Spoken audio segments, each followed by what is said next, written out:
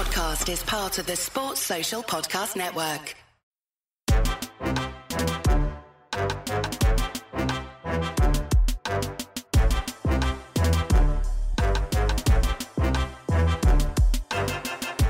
Welcome to the 10-12, the podcast that covers all 14 teams in the Big 12 Conference, soon to be 16, plus Colorado, Arizona, Arizona State, and Utah. We are the flagship show of the 10-12 Network. Find every show on the network at 1012network.com. Plus, we are partners with Sports Social, Europe's biggest sports podcast network. I'm your host, Phillip Slavin. Thank you for joining us today. Softball season is coming to a close. This is a huge week. This is one of my favorite times of the sports calendar because there's going to be softball on all day for 4 straight days. Like it's incredible. It's wonderful. It's right there below like March Madness. I love it. I love it. I cannot wait. So joining me to break down the Big 12, who's in the regionals, who didn't make it. Oh, I know he's got as much energy about what we're going to talk about today. He is part of Sons of UCF. He is the host of In the Circle. He is the voice of UCF softball.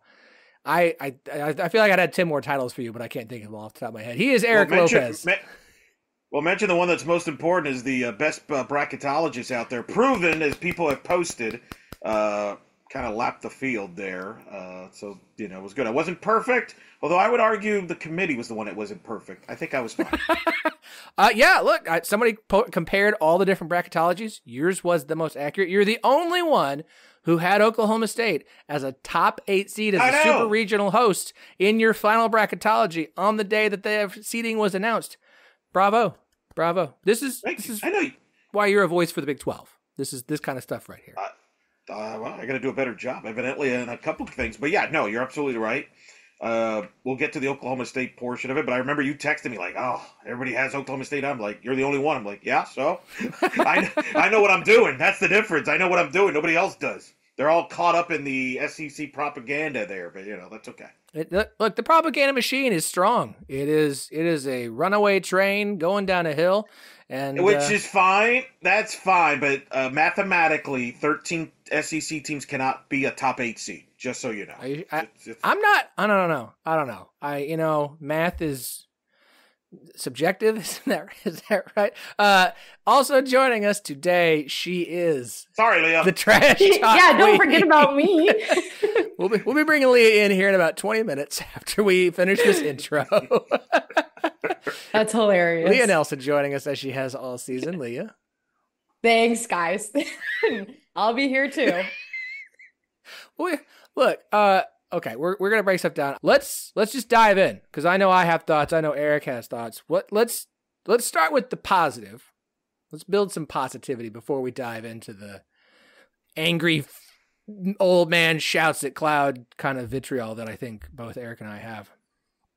Oklahoma State is one of the 3 Big 12 teams who is a top 8 seed and hosting.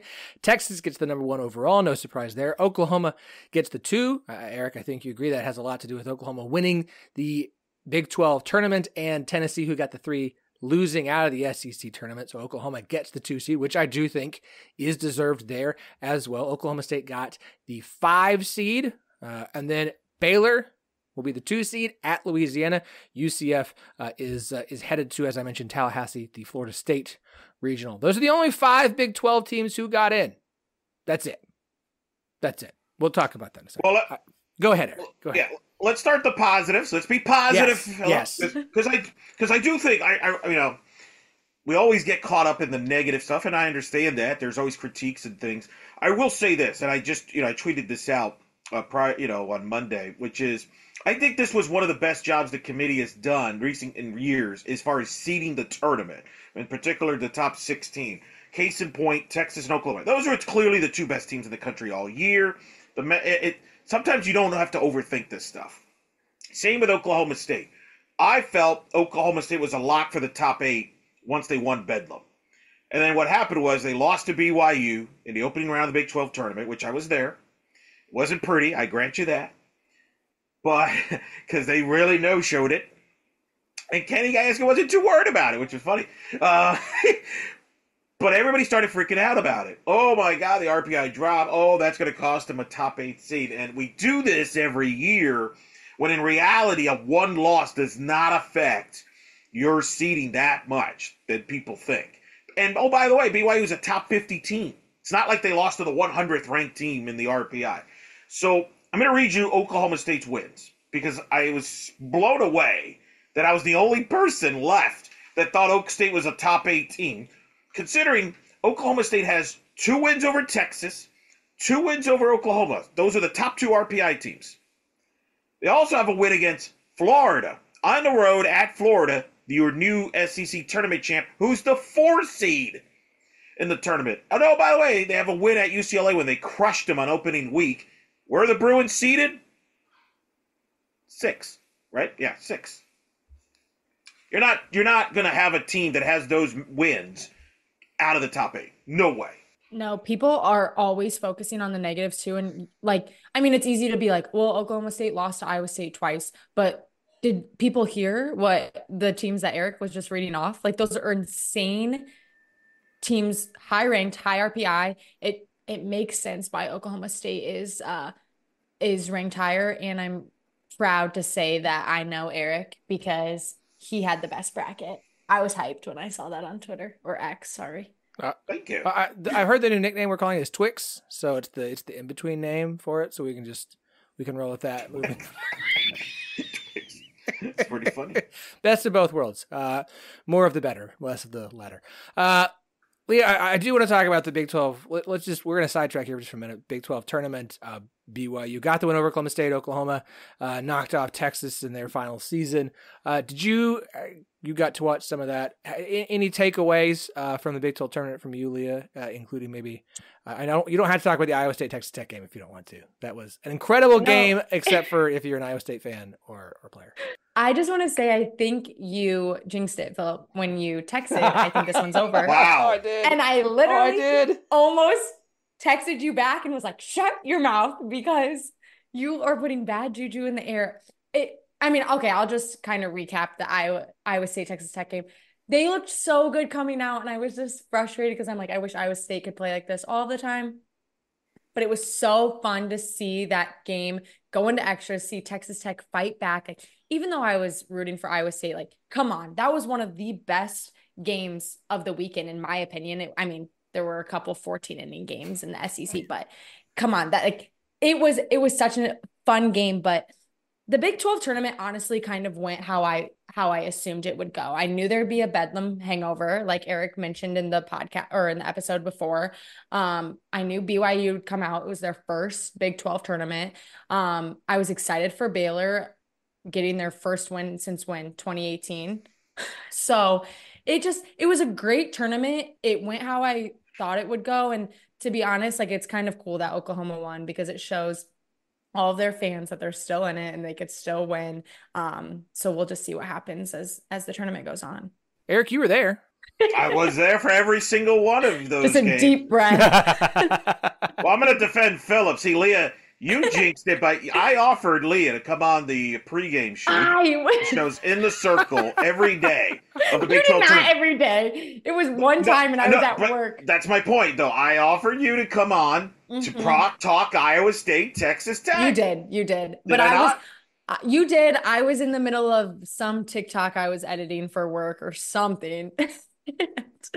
Yeah, I should take that. That's on me, because if I would have talked a little bit, You're right. All I was asking was 10, 15 minutes. I was going to get both of you on the live shows, except your 2 teams got knocked out in the opening round. We had that's a deal. But you're right. That Texas Tech Iowa State game was the best game of that Big 12 tournament. I was there. It was so wild. Oh my goodness, it was wild.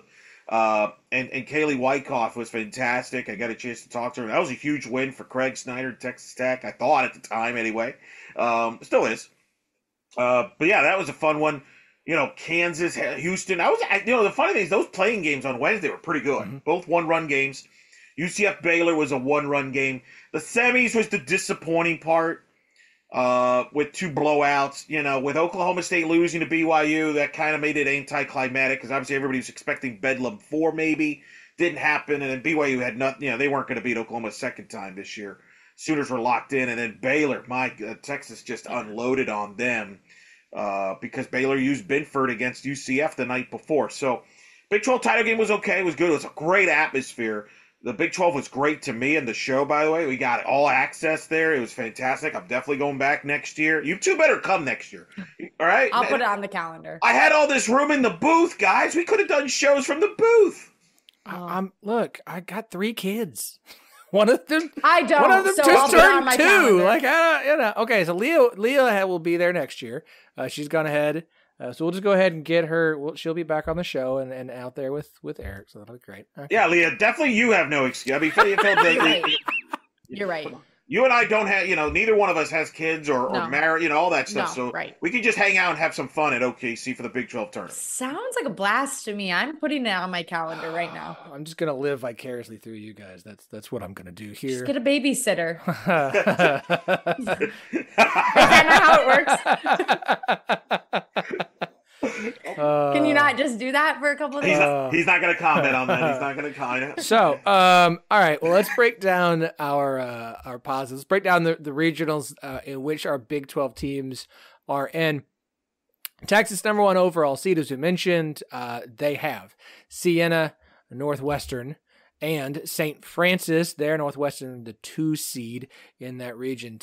Eric, to me, like, I know everyone's kind of ranking the different regionals by how easy or difficult they are. I mean, Northwestern's it's a fine team, but I we don't typically see a 1 seed lose in their regional. I don't see a Texas losing in this regional. I don't see Texas having much of a struggle in this regional. I feel like it'll be a quick and easy 3-0 and they're on to supers. It should be. I mean, Northwestern's scrappy. The Drohans are good coaches, but this is, they're a young team.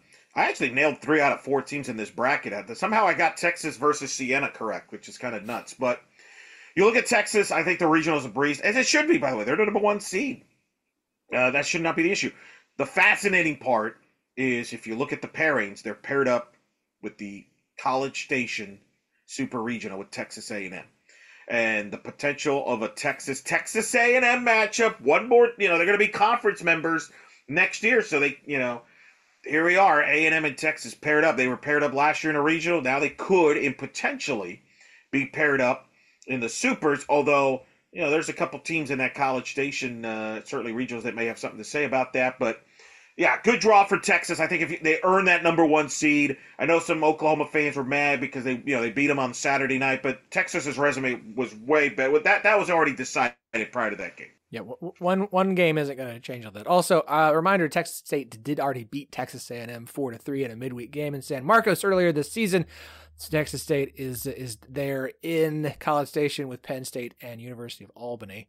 I think Texas A&M comes out of there, but if you told me Texas State wins it, it wouldn't surprise me. No, I wouldn't. I think Mullins, they have a veteran group that's been to regionals. They'll push him. I think that goes at least to the full, if necessary, Game 7. Yeah, I agree with you there. Lea, any thoughts on Texas regional or the College Station regional opposite them? Just Texas.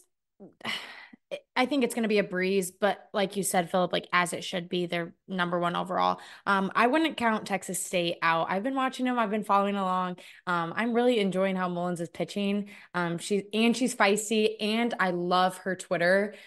She has some great tweets, so you should follow along on her if you haven't. But yeah, I wouldn't be surprised if Texas State pulled some out. Spicy, mouthy pitchers in softball are the best when you're not playing against them. When you can cheer for them from afar and not on the field against you. And it's quite good. Yeah, look, Lea is our resident trash talk queen of the 1012 network, so she knows all about the quality of trash talk going on. Yes. Look, I there's a story here of Texas A&M is a potential super regional matchup. Oklahoma is the 2 seed. We'll talk about the region here in a second. Their potential super regional matchup, Florida State, which is a storied rivalry, I would say, in softball that we've seen many a time. I'll give the committee this: I don't think they necessarily intentionally moved teams drastically as far as seeding to get pairings, but it certainly didn't hurt to have certain potential super regional pairings. Obviously, teams have to get out of the regionals, and I believe I did the math today. On average, about you get about 2 to 3 regional upsets each season. There was a 2-year stretch where it was chalk the regionals, but most time you get about 2 or 3 a year. Could happen here with Florida State. They've got Auburn and UCF. We'll talk about that in a second. But Oklahoma, the 2 seed overall, they've got Boston. They've got Oregon. There's a fun little rivalry opportunity. Oregon head coach, a former assistant in Oklahoma, and Cleveland State. Boston's been an interesting team. It's not the easiest. Like I think OU's coming out of this. Let me just preface before I say anything else. I think OU's coming out of their regional. I feel fairly confident in that. But they didn't get the easiest draw with Oregon and Boston there in that Norman regional with them. I agree, because I would rather play Northwestern than Oregon. Yeah. Right? And you mentioned, obviously, Missy Lombardi, longtime pitching coach under Patty Gasso, now the head coach at Oregon. Don't forget her assistant, Sydney Romero, for obviously the great player of Oklahoma, coming back as well. So that is juicy storyline stuff. I had that matchup for like a month or two, so I'm happy about that. Boston, obviously, I talked to Ashley Waters in the selection show, live show we did at D1 Softball. She was not happy. She was very candid about being sent to Oklahoma again. Felt they deserved a better draw than that. So she was very open about it. They got a young, great pitcher named Casey Ricard, who's a top 25 National Player of the Year candidate. So they're very good. They're very solid. But I kind of agree with Coach Waters. They got a tough draw here with Oregon and then Oklahoma. I actually think Boston has a shot with Oregon because Oregon's pitching's a little suspect this year, which is why I think Oklahoma's going to score a bunch of runs. But I'm interested to see how Ricard does against Oregon. But, yeah, I agree with you, Oklahoma. Too much firepower for Oregon. But I am intrigued to see how Lombardi tries to pitch against Oklahoma and her mentor in Patty Gasso. I was going to say, yes, it's a harder group of teams, but again, Oklahoma is a different animal when it comes to postseason, and I feel like they're going to kind of walk out of this one pretty easily. I wouldn't be surprised. I mean, I don't want to take anything away from Oregon and Boston, but especially Oklahoma coming off of that Big 12 championship win, I think it's going to be a pretty easy time for them. I will note, Oklahoma has 6 losses on the season. 4 of those have come at home. I do think that new ballpark has been something that they haven't adjusted to completely. Again, I'm not picking them to lose their regional. I'm just saying, well, they're at home. That should be a guarantee. That has not been a guarantee this season. 4 of their 6 losses have come in Love Field. Yeah, that's been very weird about that. And look, would it shock me if Oregon forced a Game 7? No, I wouldn't, because again, Lombardi knows that program inside out. And that's sometimes the if you wonder how is this run going to end for Oklahoma, sometimes it might end shockingly. Well, of someone that knows that program inside out might be the person that gets him out of there earlier than people think. I'm not picking that. I'm just saying it wouldn't be shocking to me if it goes to a Game 7, because Oregon has talented athletes. Their pitching has been inconsistent. Which is why I think they've been underachieving this year.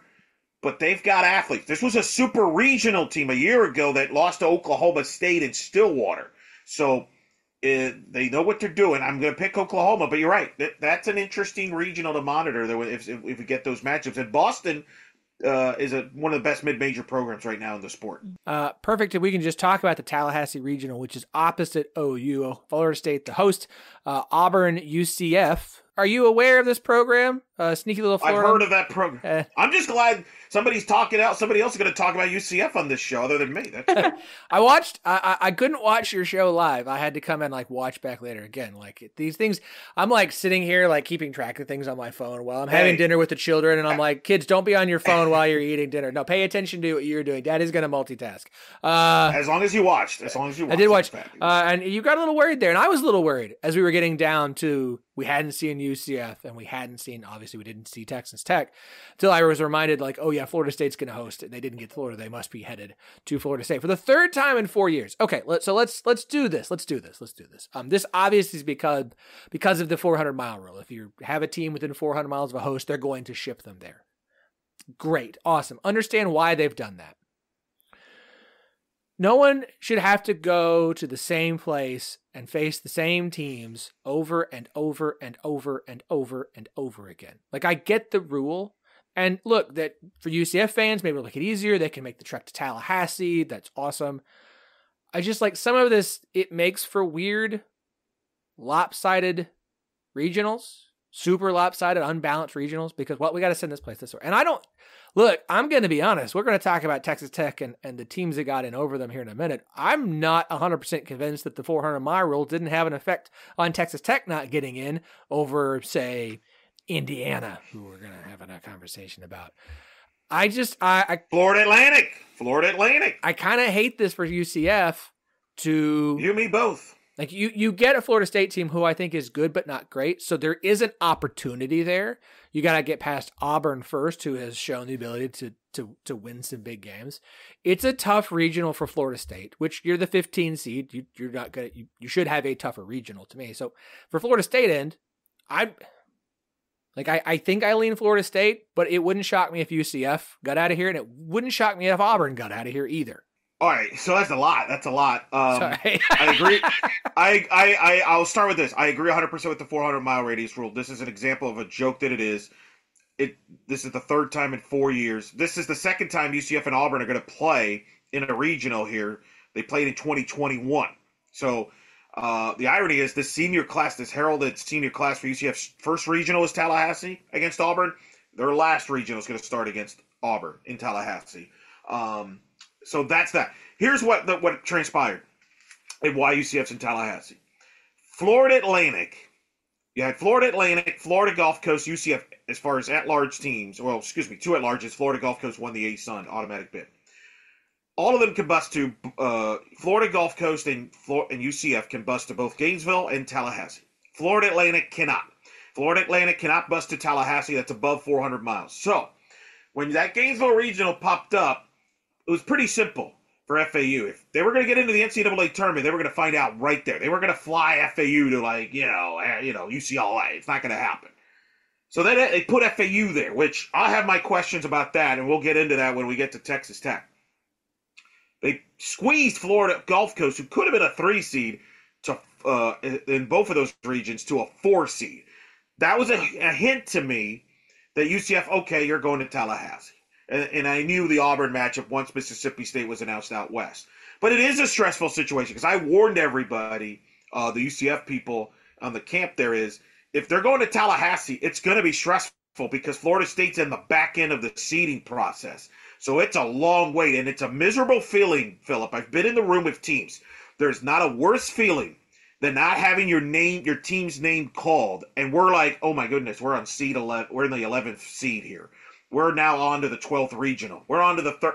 Like, you're getting the blood pressure. Lea, I want you to speak about this because it is not a fun experience from a player standpoint. The longer this drags out, and we'll get to this with Texas Tech because I think they got sucker punched. It is a brutal situation when you're on the bubble and your name doesn't get called right away. Yeah, it's a super uncomfortable situation. Honestly, there's so much anxiety behind it because you don't know if you're in or not. I mean, my sophomore year when we went, we were on TV, so we had a feeling that we were going to be called. But when you're just waiting there and, regionals are being created and you're just waiting and your name, and you don't see Iowa State, you don't see your name, it is nerve-wracking. You're sweating. You kind of a thought goes through your head, like, are we even getting picked? And it's uncomfortable almost. And the second your name gets called, you can just take a deep breath. Luckily, we got called pretty early, but I was feeling for UCF when I was watching Selection Sunday because that's got to be very uncomfortable. And like you said, when you're in the room and you're just kind of watching it, it's not a fun process. Well, especially because you don't know the ins and outs of, oh, well, this team can bust here. Right. This could be here. The players are thinking like, oh my God, why is that team in? And then certainly it doesn't make sense. When both FAU and Indiana got in, that's when a lot of people are like, whoa, somebody here is not going to get in. That's we thought would get in, and You're right. Those negative minds happen, and then when that Tallahassee regional comes up, even though I kind of felt confident they were in, you just don't know. There's always a percentage that you never know. So you're like, I couldn't watch because I couldn't watch. And I'm like, I'm going to wait for hear it. And then, of course, they came up with UCF. Although, and I'm sure Coach Paul Malone will bring this up. Beth Mowitz accidentally said Auburn first as a 3 seed, which, oh boy, that would have freaked people out. But, it was an honest mistake. And UCF got in, and I think they're motivated. They know they put themselves in this spot, and there's some unfinished business from past meetings with Florida State, in particular last year, that, let's just say there's receipts waiting on the back end there. But UCF obviously gets in as the last four in. It's the second time they've done that. 2012, they did that. I do have can we get a real quick about what a joke it is that UCF is the last four? Do you want to save that for the Texas? We're talking UCF. Just go ahead. Just go ahead, right, please. Because I had UCF 60. I had them 60. They had FAU ahead of FAU was not a last four in, which is absolutely laughable to me. Nothing against FAU. I like Jordan Clark's doing a great job. I don't have an issue with him being in the tournament either. I'm going to read you the quick breakdown here. UCF, 9 top 50 wins. FAU, 4. UCF, 30th strongest schedule. FAU, 99. Non-conference schedule strength. UCF, 74. FAU, 121.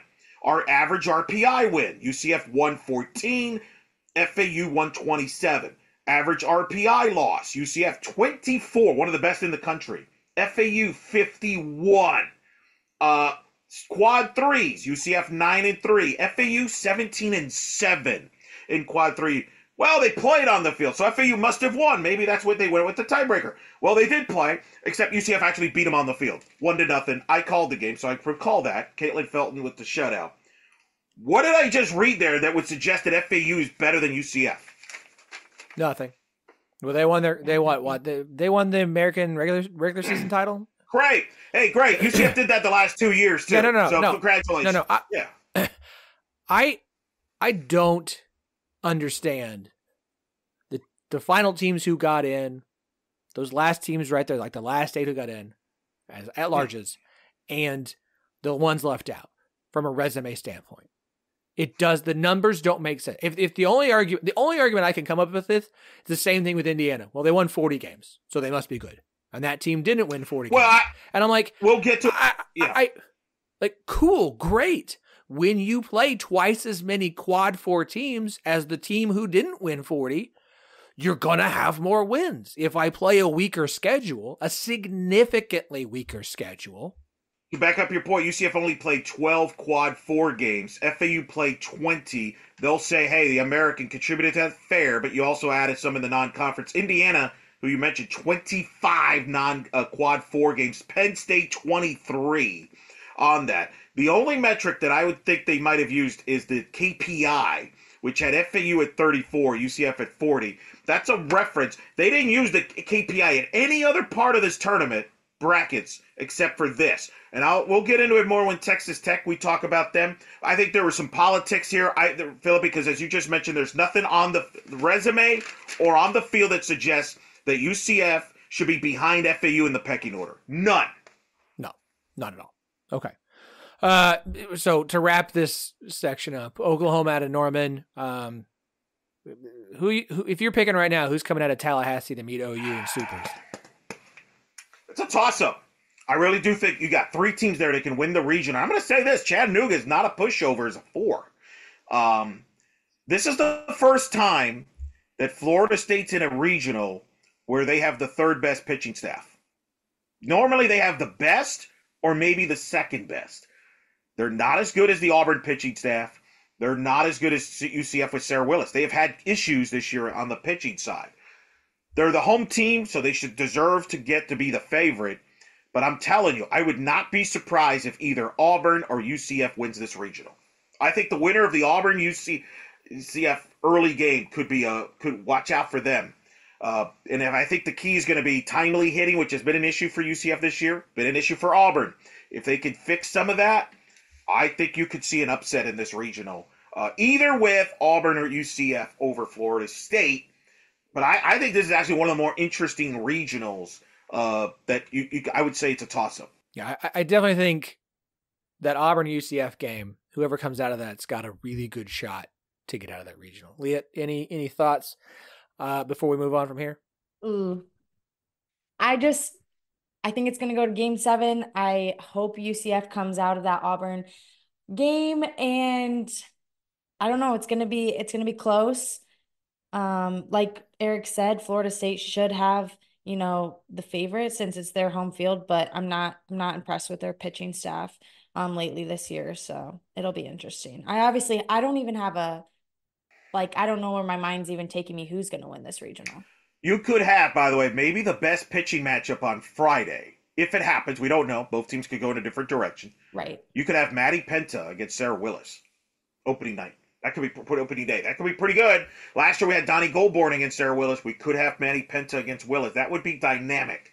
I would dare anybody to tell me what's a better potential pitching matchup on Friday than that one. If it happens, we won't know until obviously Friday. Again, both teams have options. One of my high school teammates also plays on Auburn, so it's like I got to cheer for them, but then also UCF with Eric, it's a toss up. We're friends, Leah. You're Big 12 blood, and come on. I know. I just hope it's a close game. I hope. It's definitely. But no, it'll. Well, maybe for you, it'll be blood stressful for me. I'll be there. Right.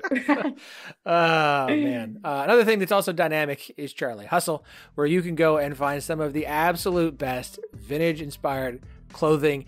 Look, baseball season's coming to a close. Softball, we're entering postseason. If you want to represent your team, your fandom, then go to charliehustle.com. They've got every Big 12 school available. They've got Raglan tees for everyone, which is a perfect baseball, softball shirt. You want to try that out. They've got a ton of stuff available, whether you like a Raglan or not. They've got Colorado as well. They've got more Cincinnati. They've got a ton of stuff coming this summer too. They still got stuff on sale. If it's on sale, just enjoy the sale. If it's not on sale, you find some stuff you want. Use our promo code 101215 TEN1215 for 15% off all non-sale items. We love being partnered with Charlie Hustle because they love the Big 12. We love that they love the Big 12. So we want you to support them, partially because they support us, and also because we just think they're fun. They're neat. They're great people. We enjoy being partnered with a company that loves the Big 12 as much as we do. So go to charliehustle.com. Check out the absolutely great stuff and super comfortable, I might add, very, very comfortable t-shirts and sweaters and joggers and everything else that they've got. So go to charliehustle.com, use that promo code 101215 for 15% off all non-sale items. Charlie Hustle, they were in Oklahoma City. They were there. Eric, did they have a table set up? Were they selling some gear? Probably so. I mean, I had my own booth, so I wasn't. I was locked in my own. I had my own personal booth every day, hanging out with Natasha Wally and Madison Shipman and company. So I was a little busy myself. Eric, I don't know if you drink. We've never talked about this. Did you try the Iron Monk, the beer that they made just for the softball? I didn't. No, I didn't. I was running around and they were. I did see them out there, but no, I didn't get a chance. I gotta tell you, man, when you're at that tournament, it goes by quick, and it's there's 100 things going on. But I think I did see Charlie Hustle though. They had a big camp there. Everybody there, so it was pretty cool. See, this is why we need Leah to come. Leah could have covered some of this stuff and helped me out. I'm getting FOMO just hearing about all this stuff. So next year, Leah's going to be our 10-12 woman on the streets. She's going to try the drinks, the food. I'll bring a mini mic. Yes, perfect. You can interview fans and players and such. It'll be great. Yeah. It'll be great. Leah, I didn't let anybody out in my booth. It was a D1 softball booth. I'll make the exception for it. Oh, let's go. Ooh. Let's go. We're like that because we're like this. You let Ashton in the booth. Right. Ashton was in there with you for sure. No. Hold on. Liar. He was there for the pregame, but then he went to the regular media press box. Which, in his defense, it's behind home plate. It's a heck of a view, actually. So he's smart. He's a lot smarter than me, to be honest. He's got the home plate view. I've got a pretty view. So trust me, I don't know. From what you were posting, it looked like you had a pretty good view. Yeah. Did you have a view from the stadium of the games? From live there? Okay, you had a great view. All right, moving on. Oklahoma State getting the number 5 seed. They'll be hosting in Stillwater as a top 8 seed for the fourth time in a row, I believe, if I recall correctly. Yeah. 2019 they did it. Okay, so they're getting Northern Colorado, Michigan, and Kentucky. Look, I think OSU got a tough draw here between getting Michigan and Kentucky. I don't know anything about Northern Colorado. I'm gonna be blunt. I know that they're a bear logo. I haven't spent a lot of time on the Big West Conference. I'm sorry, I do my best. It's a lot. Did I mention I have 3 children? This is a tough this is a tough regional for Oklahoma State. Not that I don't think that they can handle it. Look, we saw Oklahoma State last year. They struggled down the stretch, lost in the first round of the Big 12 tournament, and went into a regional against a Wichita State team that they had struggled with, and they rolled through the regional with no problem. I believe in Oklahoma State and Kenny Gajewski when it gets to the postseason. They've proven time and time again. It's a whole new season. They know what they're doing. They'll be prepared. And Lexi Kilfoyle has been in the big games. That team is really, really good. And we'll just assume that they got their worst postseason game out of them with 5 errors against BYU. So Kentucky and Michigan's tough. They're going to be at home. They may only have to see one of them, right? So it's going to be a tough regional, but I feel fairly confident in Oklahoma State to get out of it, Eric. Well, ESPN agrees with you because they're sending Mallins, Smith, and Mendoza to that regional. So with Holly, so you're getting that regional TV. It's the marquee TV regional because it's got a lot of star power. Here's my concern about Oklahoma State: is the health of the pitching staff. Ivy Rosenberry's not 100%. They're clearly limited. Aycock seems to be out of the favor right now or whatever, not trust. I don't know how you would describe it, Phillip, with her, where she's at right now. So with a regional like this, Michigan has a couple of good arms. Kentucky's got a good arm. This is probably going to go 7.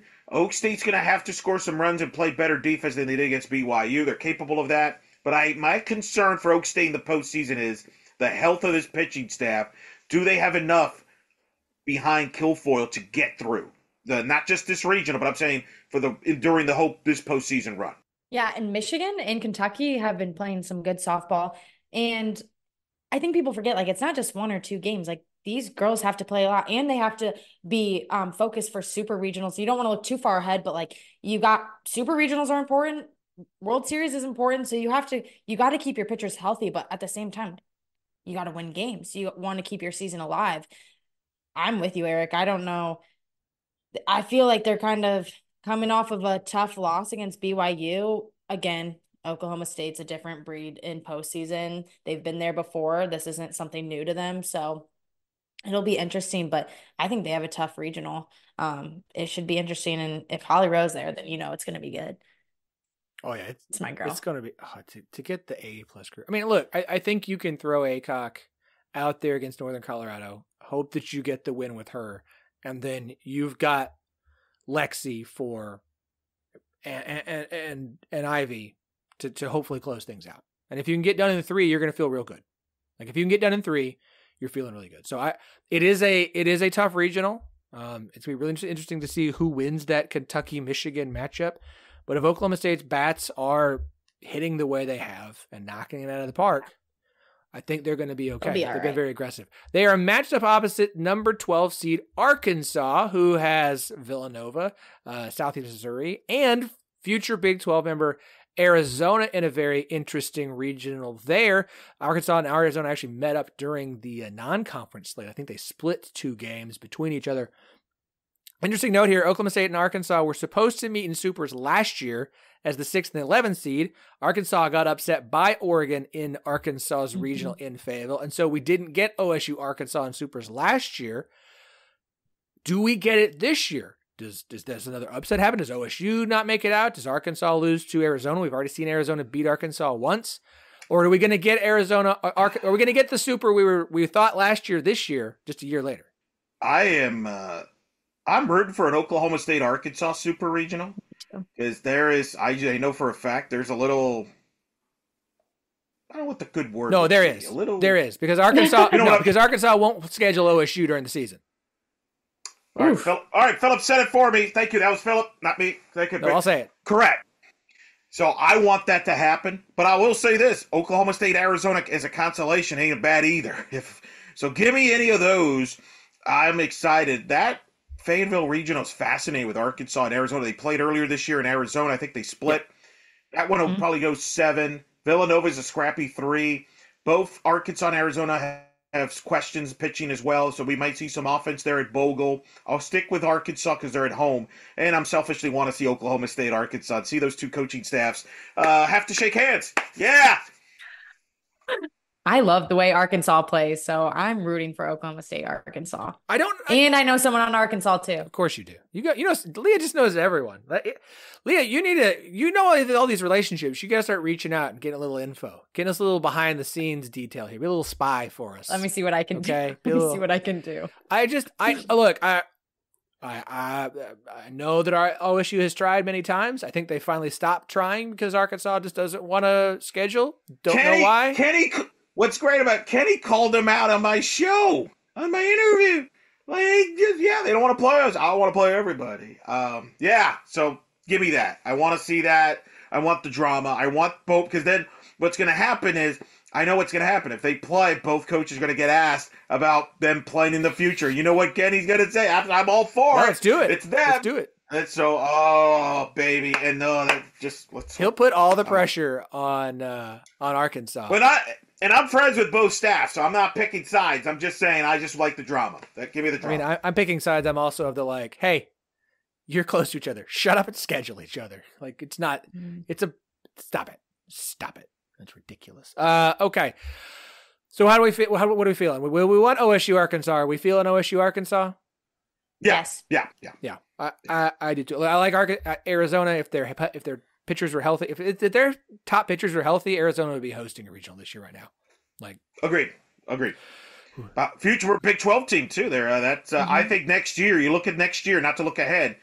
I think Arizona's heading in the right direction. This was a good year for Caitlin Lowe, considering all the injuries, to get back to the tournament. A team that, if they would have made a run in the Pac-12 tournament, might have had a shot to host. I think they'll be even better next year. So, keep that in mind for next season. And if we get Oklahoma State, Arizona in the Supers, you can make the argument that might be the top two preseason teams in next year Pac-12 preseason poll. I mean, I don't know who you would pick over them unless someone has a massive influx or something. I don't. I think those are your top two. I mean, it's going to... Because Baylor's going to be young. UCF's young, like Utah, I guess. But I think Arizona would get picked over Utah. Yeah, Utah is so up and down. Texas Tech should continue to rise. But I think unless OSU, we have major questions about pitching, because obviously they're going to lose Ivy and Lexi.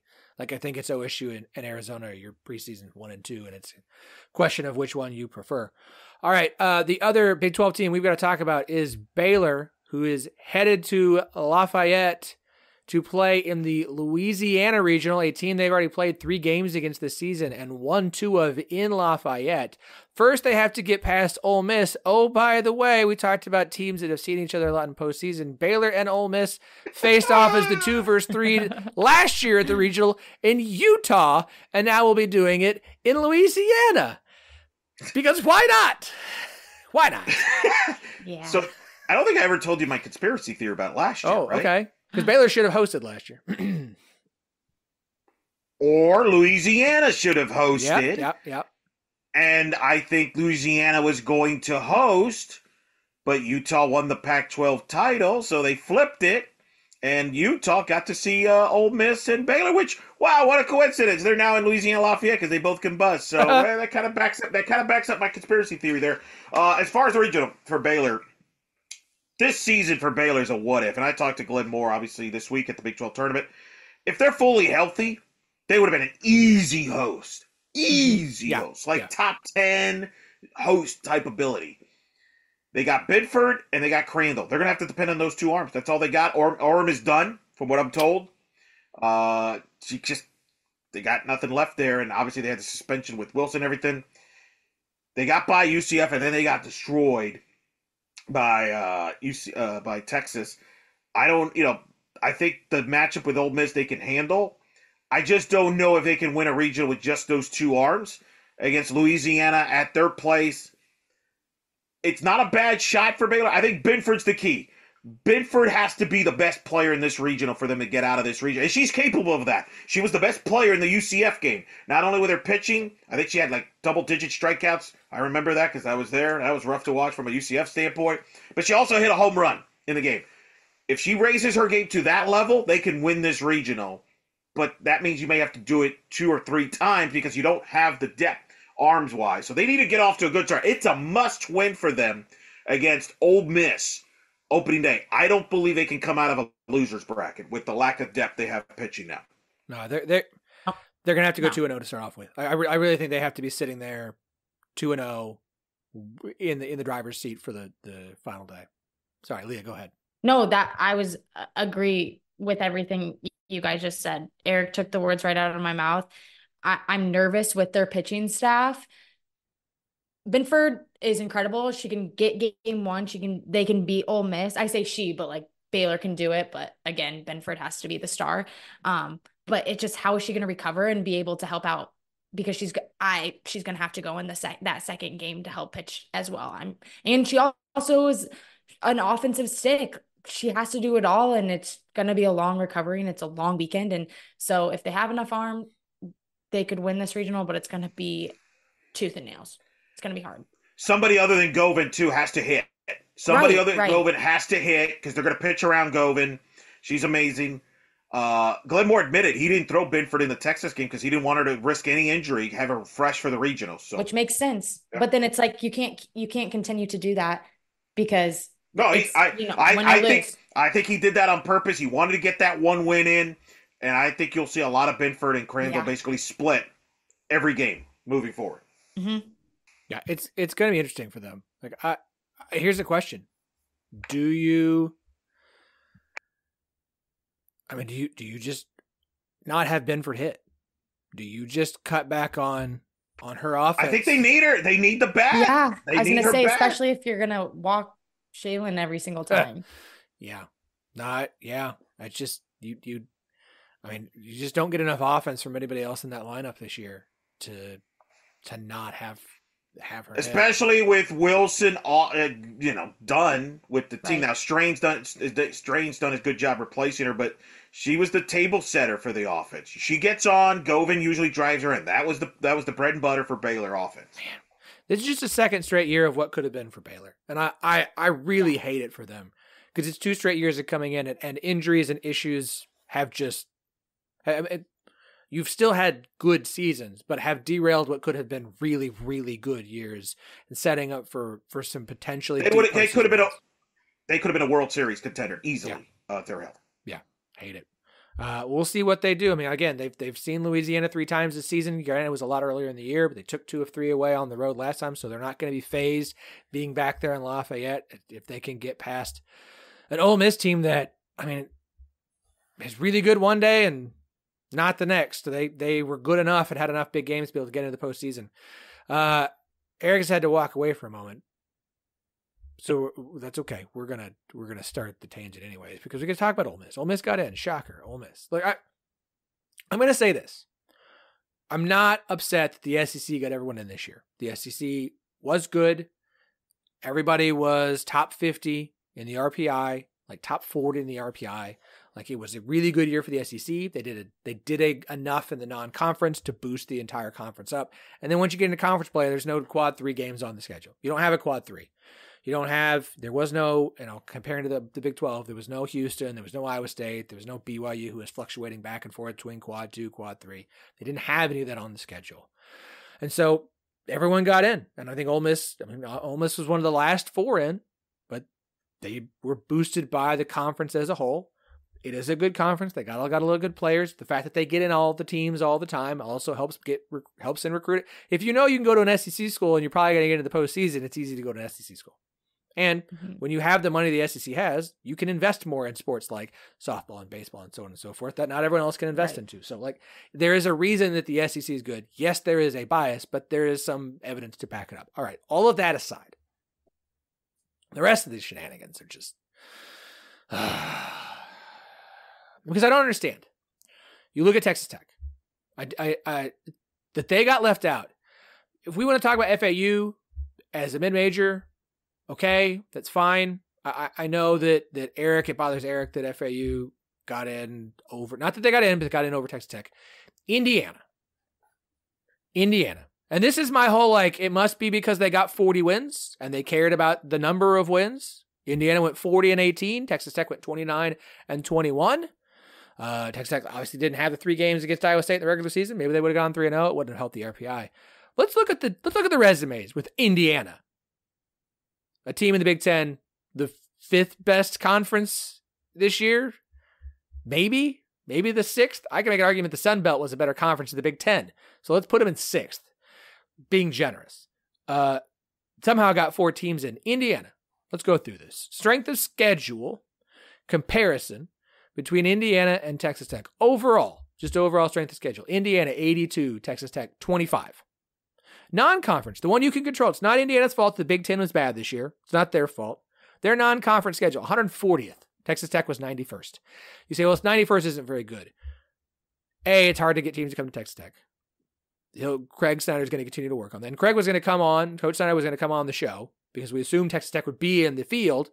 And then when they weren't, I offered him the opportunity to not have to come on and talk because I understand that they're feeling a lot of emotions right now. And so I wasn't going to make him come on and talk about what happened. That just seemed mean. Last year's non-conference for Texas Tech was like 230. He got that one up. They are working to improve this. So they've done the things that they have to do from an RPI standpoint by non-conference schedule. Okay, top 25 wins. Indiana 0-5, Texas Tech 2-14. Top 50. Let's do top 50. 7-14 for Indiana, 8-19 for Texas Tech. You also notice the number there. Let's talk quad 3. They were both 8-1. Quad 4 record. That is 101 and down in RPI. Texas Tech was 13-1.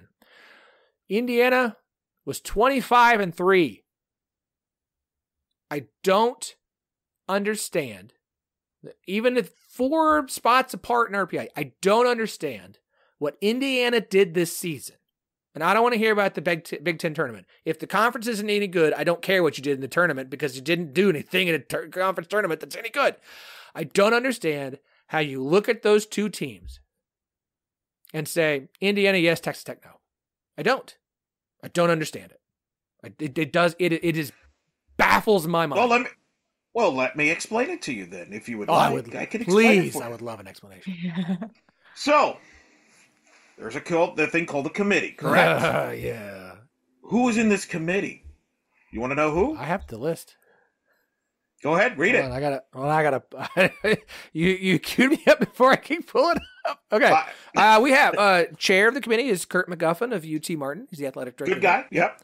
Fine. No problem there. SEC has a rep. Tennessee sports admin Tara Brooks, who replaced former Missouri AD, who's now at Arizona because she had to leave off the book because she. Fine. Okay.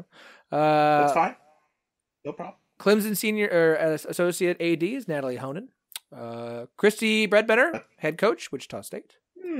Let's push that to the side. Ooh, okay. Montana head coach, Melanie Mutual, if I pronounce that right. Okay. Brian Coles, Pacific head coach. Is he still the head coach? Was Pacific one? Cozy. He just retired from Pacific. Just retired. Okay. Senior associate AD at Western Michigan, Keena Smith. Okay. Last I checked, that's a Midwest school, correct? Yeah. Sandra Roker, UMass Lowell, SWA. Yeah. I think I have. Louisiana Lafayette, SWA, Jessica Legger. And Northwestern assistant AD Jane Wagner. What conference are they? Oh, that's Big Ten, right? Big Ten. Oh. Yeah. Hey, you know what conference I didn't mention? What was that? Big 12. You're right. How did that happen? In fact, Coach Pink was the last Big 12 rep here on the board. Did his 4-year run. Yep. Interesting, isn't it? Some mid-majors, some Big Ten, no Big 12. Now, in fairness, they rotate the stuff. This wasn't like, hey, let's not give the key to the Big 12 so they don't get into the room. It wasn't any of that. I've been told by sources that next year there will be a Big 12 representative. Somebody else from another conference will not. I don't know who that is. But in my opinion, based on what you just said, there was some politics there. They wanted to get some Big Ten. Big Ten teams have complained about being shafted last year, whatever. I think there was some retribution there. They had an opportunity for retribution, which is actually why I had 4 Big Ten teams in my field. Not because I think they should get 4. I just had a feeling when I saw the committee that this seems like a Big Ten friendly kind of a committee, which turned out to be correct. And they'll probably use KPI, which was created by Kevin Paga, who was on the show. Is a good guy. I like him. Used to work at the Big Ten. So I think that was politics, and they decided instead of picking on the little guy in FAU, because if they did that, the media's like, whoa, I can't believe you left the little guy that won 40-plus games. How dare you? Oh, the power conferences. They decided to pick on a conference that was going to be debated there in the Big 12, and it turned out to be Texas Tech that they decided to pluck away there and put the Big Ten teams in and put FAU, so that way the mid-majors are happy, the Big Ten's happy, and hey, the Big 12's not happy, but you know what? We could just say that they're blowed out by Texas, so that's why they're not in. Give me a break. Dang. The more you know. The more you know, now you know. So, am I right? Tell me if I'm wrong, Phillip. Tell me what did I say there that does not make sense there? I mean, look, if someone wants to say it's just a conspiracy theory nonsense, that's fine. But these are human beings. I don't think it's conspiracy. No, I think conspiracy. I don't either. I don't. Yeah. This is, you think about what people are going to respond to this with. You can say, "Ooh, I don't care. Texas Tech should have won more games. They should have been blown out by Texas. If Indiana had played Texas, Indiana would have had their asses blown too." I shouldn't have worded it that way. I'm real sorry. Immediate regret. Look, I like KPI, and we've referenced KPI a lot. And Indiana is higher than Texas Tech in the KPI. They're not in the RPI. Let me pull up. Let's pull up Diamond Sport. Is Indiana's ahead of Texas Tech in Diamond Sport? Indiana's really high. What is that about? That is not remotely accurate. Here's the deal. The things that they seem to care about didn't matter when it came to this point. Correct. Including schedule strength. The most important one, the most consistent one that the committees have always pushed was that. And yet you picked basically two teams in Indiana and FAU that have much weaker schedules than Texas Tech. FAU could say, hey, we're not the American, all that. It just isn't. And it's telling you. And listen, in fairness, there's years past where I'm sure the Big 12 has benefited. Like, politicking happens in every sport committee. Hold up. Oh, okay. Let's play this game. And I know that you're not anti-Big 12. I have said this year after year. Like, the Big 12 doesn't get credit for OU being in the conference because OU beats everybody. And so, you should have been more competitive with OU. The SEC, all these teams are more competitive with those top teams. It's the same problem this year. Like, they weren't competitive with Texas. Yeah, lots of teams weren't competitive with Texas. Like, I get it. I just, the teams at the top of the Big 12 are good. We can play all the, I understand that the investment's not there as in other conferences. I understand the da-da-da-da-da-da-da-da. We can explain the reasons the Big 12 is not as good as insert other conference in their teams here and there. That's fine. Cool. There has, in my opinion, been a bias against Big 12 teams because they are unable to compete and beat Oklahoma on period. End of story. Like, you might get a win here or there. We literally talked about how amazing it was that somebody won a series from OU this season. Now you have Texas, who is as good as they were. And it's when teams can't get those wins because it's really hard to do because of how good Texas and Oklahoma were, you don't get the credit for it. Which is also I get BYU being left out, but you look at both Texas Tech and BYU among the last four, and it's kind of like, well, we'll just put them in the last one. Here, you did a nice job. Here, you get to have your name there and feel bad because you didn't get in. Because I can make an argument that Indiana and BYU has... 8 top 50 wins for BYU, 3 top 25 wins. They beat Oklahoma State twice, beat Oklahoma. Obviously, the BYU thing, the one glaring thing that they're clearly going to use on that one is the schedule strength non-conference 173. That's why I didn't have BYU in. But that wasn't Texas Tech's problem. That's a BYU issue.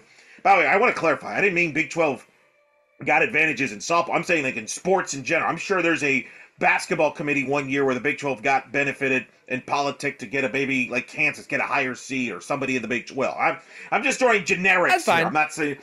My point is there's always going to be politics in college sports committees, so you're never going to be perfect. So I don't think this was just a 1 year, like this all of a sudden's like, hey, let's go after these group this year. I think there's probably been politics all over the place. We're just more emphasizing it now because we have more information out there, which is a good thing. And again, I think the committee overall did a good job, but this went against everything they did all the rest of this bracket. And it's unfortunate for Craig Snyder and Texas Tech because they probably thought with that last regional in College Station, because I had him projected to go to College Station, even though that's a flight. I had him going there. They probably thought, okay, we'll get College Station, worst case scenario. And then when Penn State pops up, there's probably that stinks. That's terrible. And they don't deserve that. Look, yes, when you're in the last four in premise there, you could have done more. I think they'd be the first to tell you they could have done more. But you know what? So could have Indiana. So could have FAU. So everybody else could have done more as well. Yeah, I didn't have a problem with Penn State. And I don't really have a big of a problem with Florida Atlantic.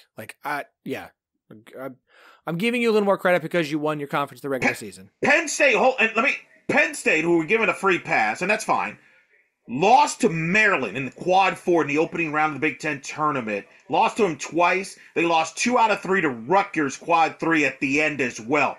You could have easily made a case to bump them out if you wanted to as well. So I think, to me, that's what's egregious is I had Texas Tech in over Indiana and FAU easily. You could have made a case for Texas Tech against Penn State as well, based on how Penn State finished the season. Because some people are texting me, well, the reason Texas Tech's out is because how they finished the year.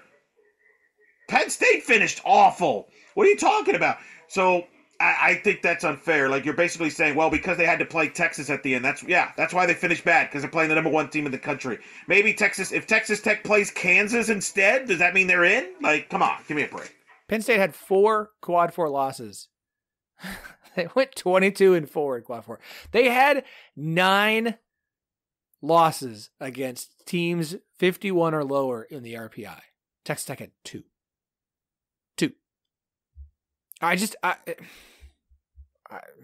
It's tough. It's really hard. And it's hard to hear them be the last 4 out because I almost wish they wouldn't have said that, if I'm being honest. Oh, it's a tough pill to swallow. You start racking the whole season and seeing what they could have done differently, and then to have their resumes compared to teams that they're clearly better than, it burns even more. Louisville was one of the last 4 out.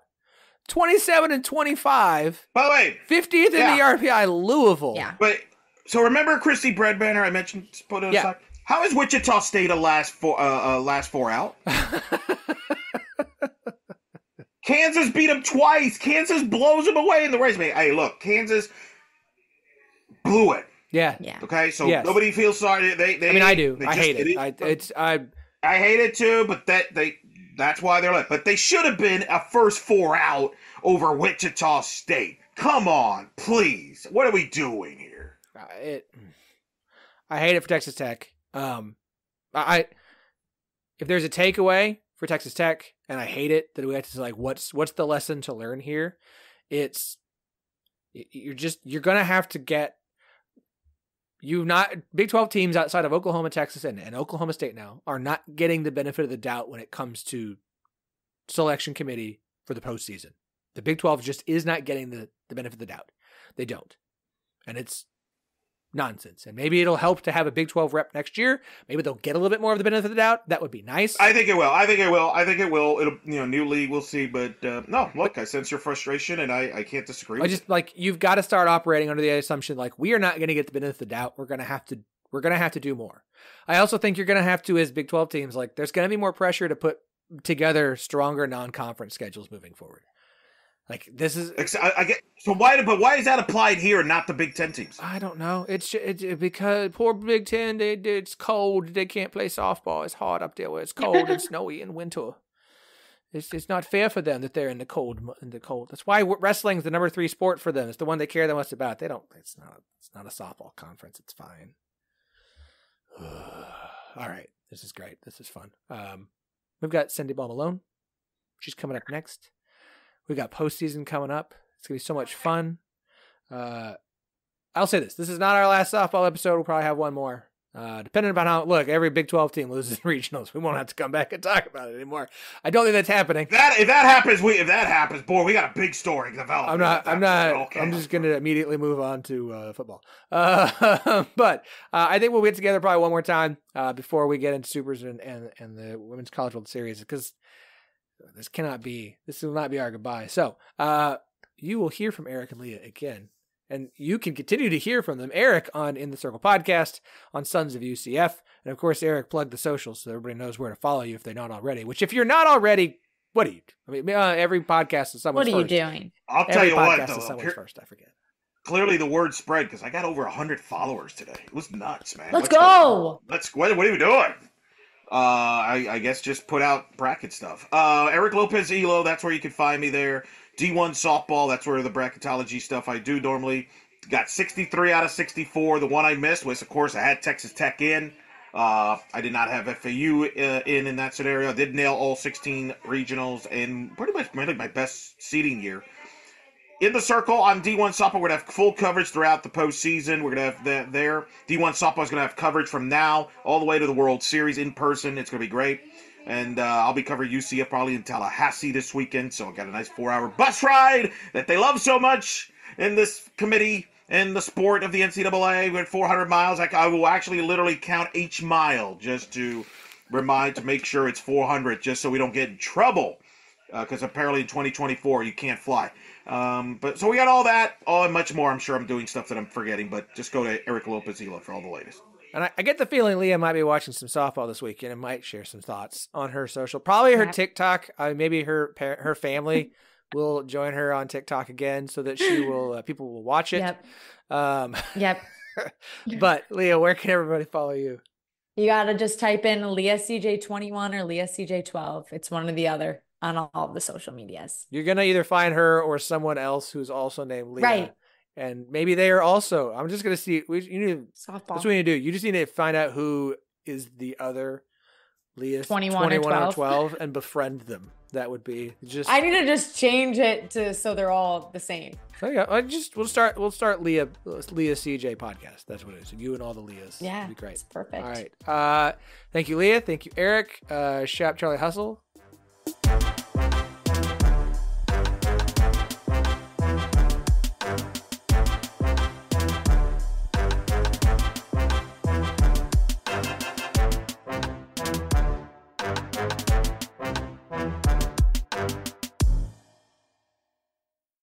Sports Social Podcast Network.